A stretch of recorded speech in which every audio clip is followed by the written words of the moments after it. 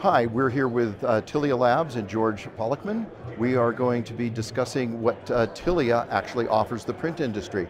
Hi George, thanks for speaking with us. What I'm interested in finding out is the value that you are proposing to a classic print operation. Yeah, well, we love Dscoop and the digital kind of transformation that's been happening.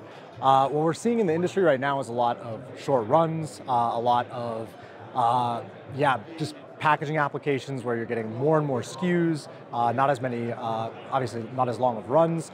And the challenge that we're seeing right now is how do you manage batching these things together? How do you manage automating that process of, order entry to imposition out to press. So at Tilia Labs, we're all about trying to optimize material, optimize press time, and look for smarter ways, smarter layouts, smarter impositions that just end up saving money, saving click charges, saving material, and saving time.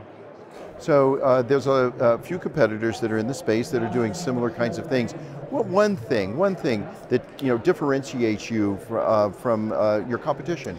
Yeah, the main thing that is different about Tilia Labs than any other traditional imposition tool is that Tilia Labs is all based on cost. So we use some AI algorithms underneath the hood that are looking at things like the cost of your equipment, the cost of your setup time, make ready, plates if you're in an offset environment. We're looking at things like cost of material, click charges, right? All these different things. We're teaching Phoenix, our imposition AI, artificial intelligence. And we're using that cost as like the determining factor for what is a good imposition or a good layout. What kind of skills are required within the shop for it to be a success? And how do you support those people who are responsible for making sure it runs? Yeah, so what's really fantastic about our product is that we also develop it with a very user experience kind of oriented approach. So we make it very simple to take things like technology that you're already using, things like CSV files or like reports from your MIS system to drive our solution. So rather than needing like a lot of overhead with like technical IT kind of resources, we make it very simple to just grab your orders, grab a spreadsheet from a CSR, pull that stuff into our program, and then get those cost efficiencies through our smart layout and position tools. So, referring to Dscoop and your experience here, is this your first Dscoop? This is my second Dscoop. My first Dscoop was back in 2019 before the pandemic. But yeah, this is the second one I've been to.